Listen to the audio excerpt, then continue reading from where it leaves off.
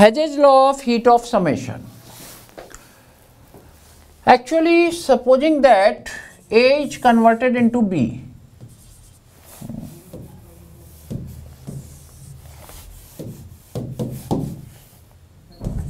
this is A, this is B.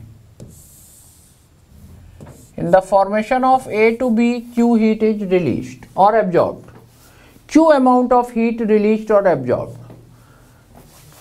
This is one path.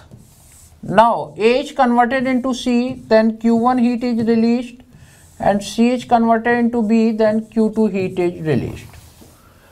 According to this law, if any transformation proceed in a single step or more than one step, in a single step or more than one step, the total heat evolved or absorbed is always constant. Total heat evolved or absorbed is always constant. So Q is equal to Q1 plus Q2. So Q is equal to Q1 plus Q2. This is the simple law. In this law, you can add the equation, you can reverse the equation, you can multiply the equation, you can divide the equation. Which work is done on the equation?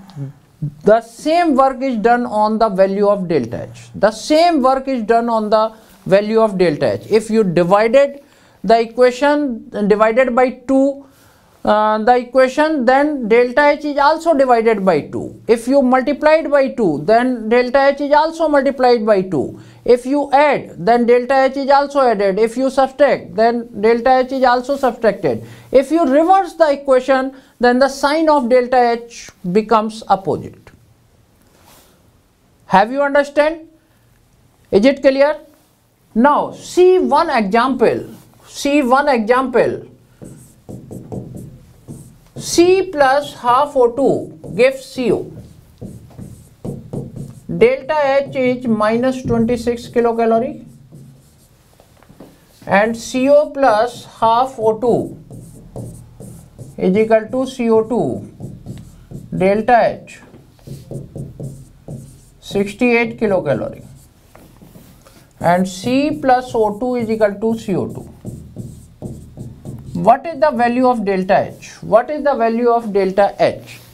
See here, if we added the above two equations, then we get this equation. So when the equations are added, so delta H must be added. Delta H must be added. See here, when two equations are added, then CO and CO are cancelled out, and this is C plus O2 is equal to CO2. So delta H must be added. So answer becomes 94 kilocalorie. Answer becomes 94 kilocalorie.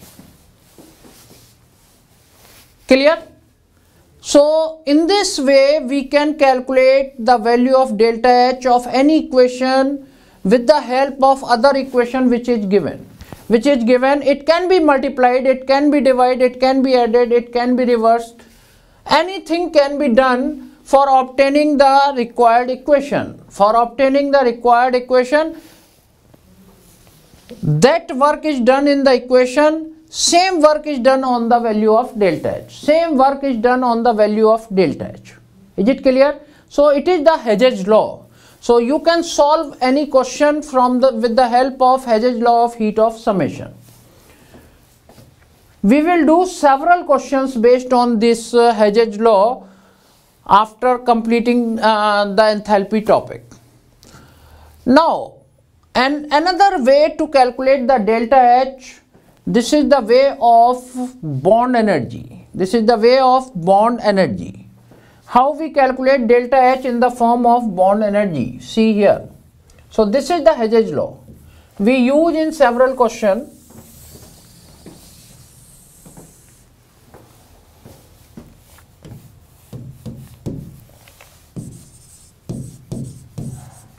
Bond energy.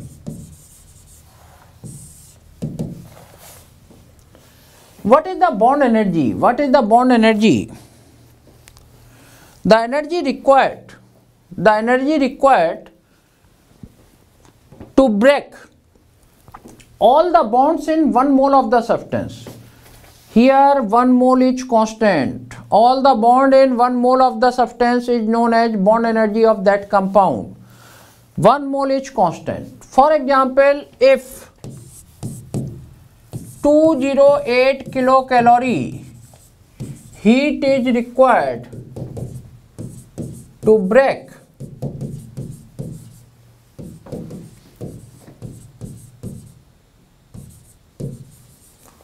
all the bonds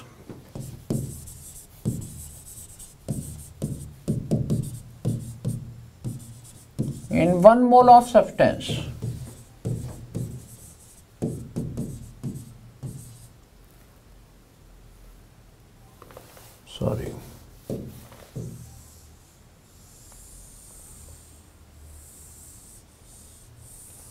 all the bonds in 4 gram hydrogen.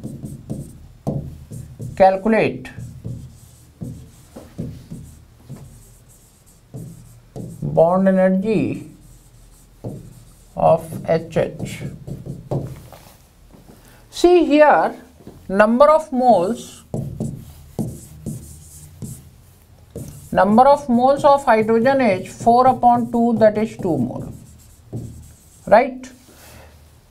And in 2 mole 208 kilocalorie is required, but the definition is the energy required to break all the bond in 1 mole is the bond energy. So the bond energy becomes half of that. So bond energy of HH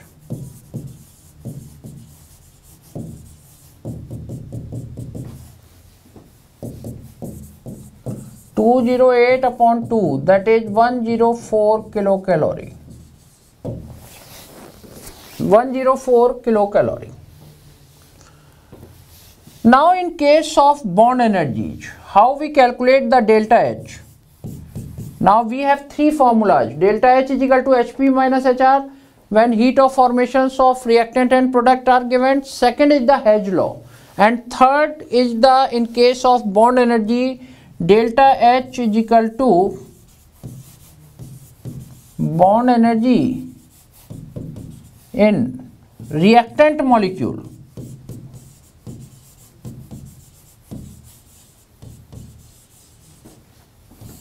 minus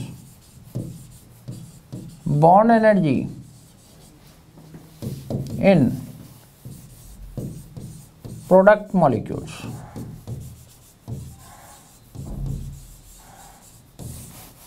Bond energy in reactant molecule minus bond energy in product molecules. So this is the formula in case of bond energy, delta H, reactant minus product. This is all about enthalpy. And the ways to calculate the delta H, we seen several ways to calculate the delta H. Now we apply these concepts on several questions. Now we will do some question based on the enthalpy, and all concept which is taught by me.